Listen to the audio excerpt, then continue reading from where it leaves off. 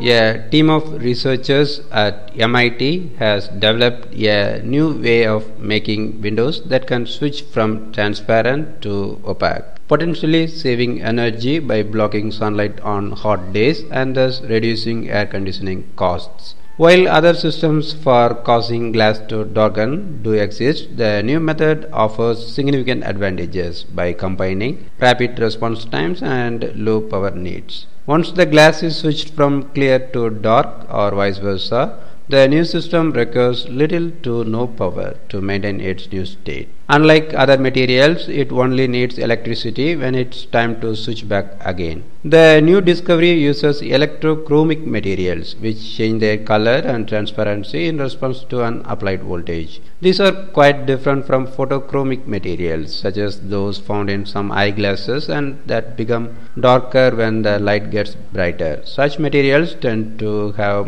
much slower response times and to undergo a smaller change in their levels of opacity. Existing electrochromic materials suffer from similar limitations and have found only niche applications. For example, Boeing 787 aircraft have electrochromic windows that get darker to prevent bright sunlight from glaring through the cabin. The windows can be darkened by turning on the voltage, the researcher says, but when you flip the switch, it actually takes a few minutes for the window to turn dark. Obviously, you want that to be faster. The reason for that slowness is that the changes within the material rely on a movement of electrons and electric current that gives the whole window a negative charge. Positive ions then move through the material to restore the electrical balance, creating the color changing effect. But while electrons flow rapidly through the materials, ions move much more slowly, limiting the overall reaction speed.